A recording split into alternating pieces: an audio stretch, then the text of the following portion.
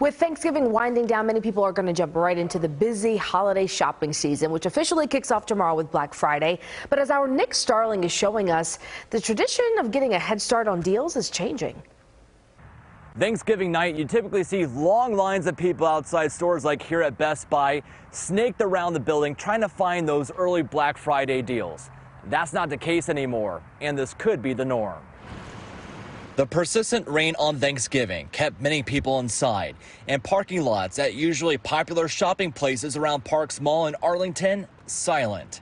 Some people came here in hopes of finding an open store, only to be disappointed. I lost one of my earrings, so I was going to come by some more earrings. With most stores closed, people try to find other indoor activities to do. I have a little one, he's 3.5, so he was like looking to, do stuff, and, with everything being closed, we were kind of struggling as to what we would do. Major big box stores such as Walmart, Target, Best Buy, and Kohls announced in 2020 during the pandemic they wouldn't open on Thanksgiving to limit crowds, and that policy still continues. The times have changed a little bit, and that I think people are like wanting to stay more at home and not as focused on going into stores and just maybe doing a lot of like online shopping. It's also a benefit to those who typically had to work on this holiday.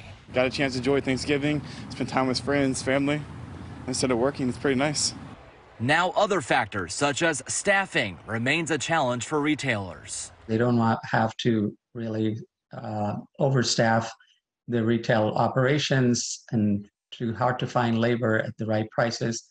And at the same time, shoppers are not necessarily waiting for just this opportunity to go in store and buy. Dr. Venki Shankar, a marketing professor with Texas A&M University, adds some retailers already started offering deals early and will do so even after Black Friday and Cyber Monday, with inflation and supply chain issues lingering. All of these are creating opportunities for retailers to make sure that they have their sales covered. According to Bankrate.com, 59% of people will participate in Small Business Saturday, compared to 56% on Black Friday.